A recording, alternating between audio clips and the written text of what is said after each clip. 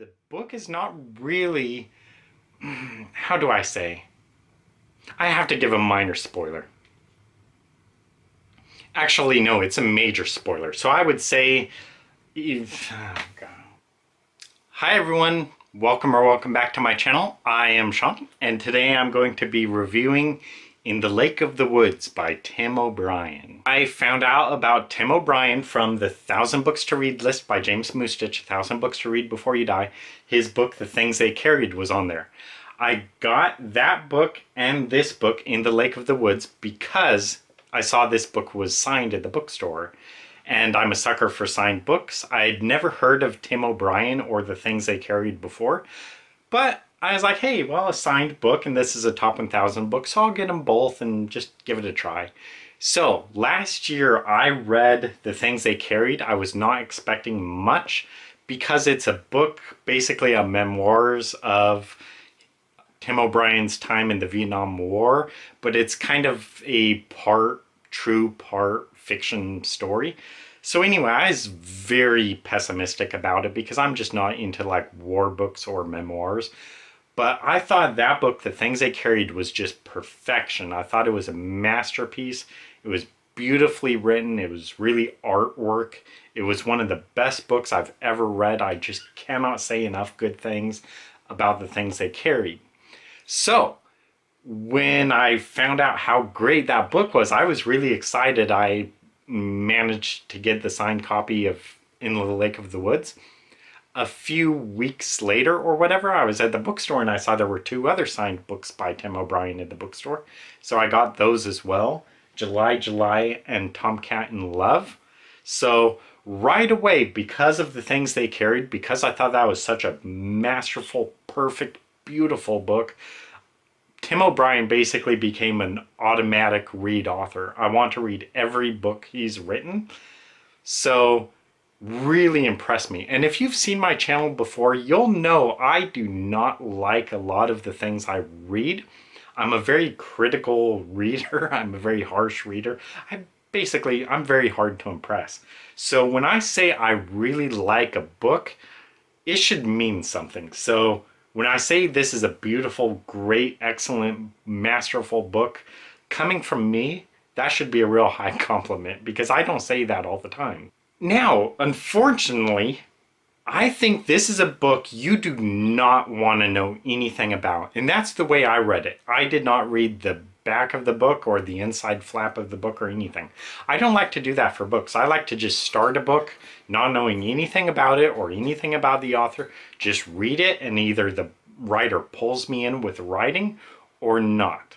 And that is the way to read this book.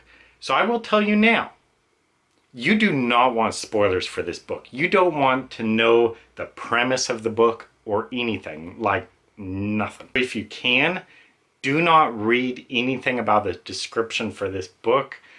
Just trust me, it's better to experience this book than to know what the gist of the plot is. This is a book you want to go in not knowing anything about what to expect, not knowing the plot, not knowing if it's a romance or a war story or a mystery or a thriller or what. No spoilers. And that's kind of the way I want to leave this video, is just completely spoiler free. Tim O'Brien writes kind of metafiction, which is he writes stories with some truth and some fiction, and he blurs the line between them. Sometimes it's called an unreliable narrator, and I guess that's one way to call it, is because he'll tell you things like this is real or this is made up, and you're not really sure anymore what's true and what's not. That's the way Tim O'Brien writes.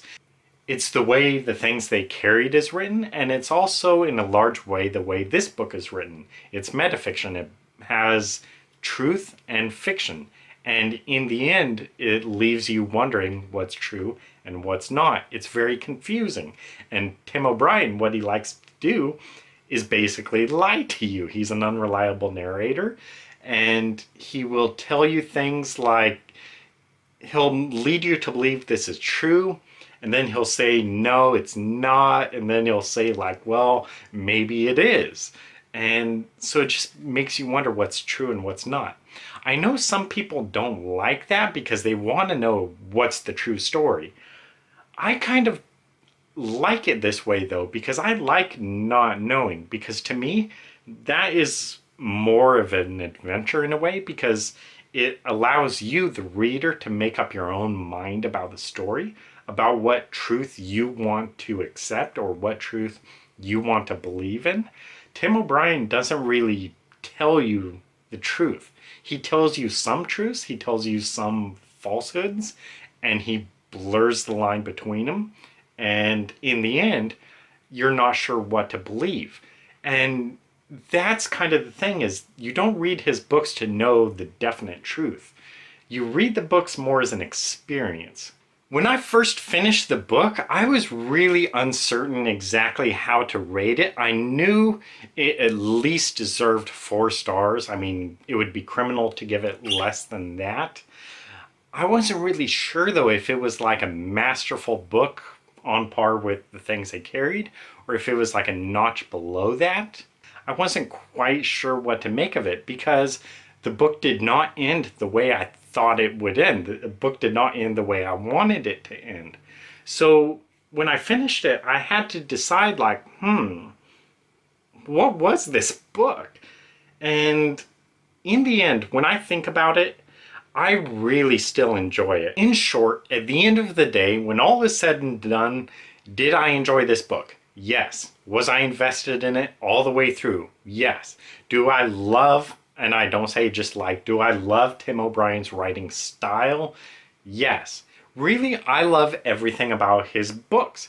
Do I have, or do I see any flaws in the books? Both Things They Carried and In the Lake of the Woods? No. Really, I think they're flawless books.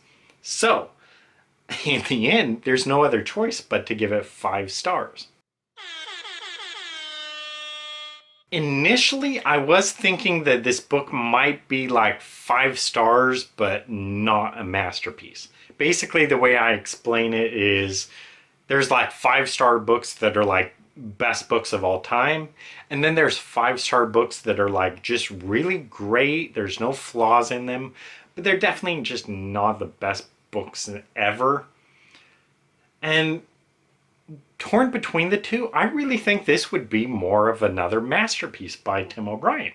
So I give it a full, bright and shiny 5 stars.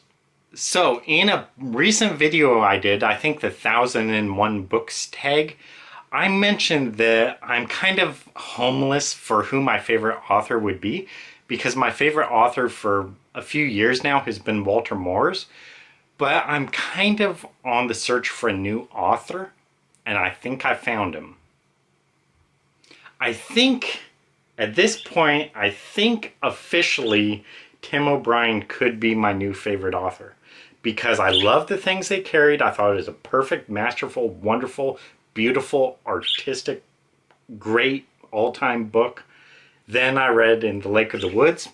It wasn't exactly like I thought it would be, but it was still a very excellent book, very well written, very well revealed. There's a lot in this book that I just love. There's no flaws in it. I just love it. So it's another 5-star book. I want to read every Tim O'Brien book now. I'm really super excited. I have 2 more signed books by him as well. They are definitely on my to-read list, and because I like this book as well, In the Lake of the Woods, these other books rocket up my to-read list as well. So, I think Tim O'Brien is now officially my new favorite author. So anyway, that is it. 5 stars for In the Lake of the Woods. I'm sorry, I know I have not given any details about the plot or the premise of the book, but trust me, it's for the better. This is a book you do not want to know anything about. This is a book you want to go in completely, no expectations, not knowing anything about the book, and just go along with it, experience it. Trust me, it's better that way. So, I would definitely recommend either like picking it up from your library or even buying it. Both of these books. I think both of these books are definite must-reads. I would still start with The Things They Carried because it's just such a beautiful, perfect book. This book is a little bit different.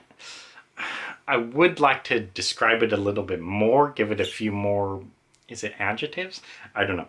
But I would like to describe it more to say what kind of book it is, but still, at the end of the day, I think The Things They Carried is more universal, like everyone should read it. In the Lake of the Woods, it has a bit of a different tone, which you might not like, but still, I think you have to read The Things They Carried, and then I would still recommend reading In the Lake of the Woods, absolutely recommend it. But because of the subject matter of the book, because of the way the book goes, fewer readers might enjoy it. But still, I definitely recommend you have to read this book. So anyway, I loved it. I enjoy his books greatly. I think he's my new favorite author. I'm excited to read more books by him. I want to read every book he's ever written. I love Tim O'Brien. I love his writing style, and I just cannot say enough good things about him. So anyway, that is it. I apologize if in this review I just sound really incoherent or just not saying much, because again, I just don't want to spoil this book. No, I can't spoil this book. So please read it, experience it, and then let me know what you think. Did you like this book? Did you not like it? Do you think, Sean, why did you make me read this stupid book? I don't know. Anyway, read these books. Read Tim O'Brien. The Things They Carried and In the Lake of the Woods. Fully recommend. Great books. Wonderful, 5 stars, no doubt. Excellent books. And I'm excited to read more by him. So go read a Tim O'Brien book and then leave a comment. Let me know what you think. Did you like him as much as I do? Do you think I'm crazy? Am I out of my mind? Am I overrating him? Thanks for watching. I'll see you next time. Bye.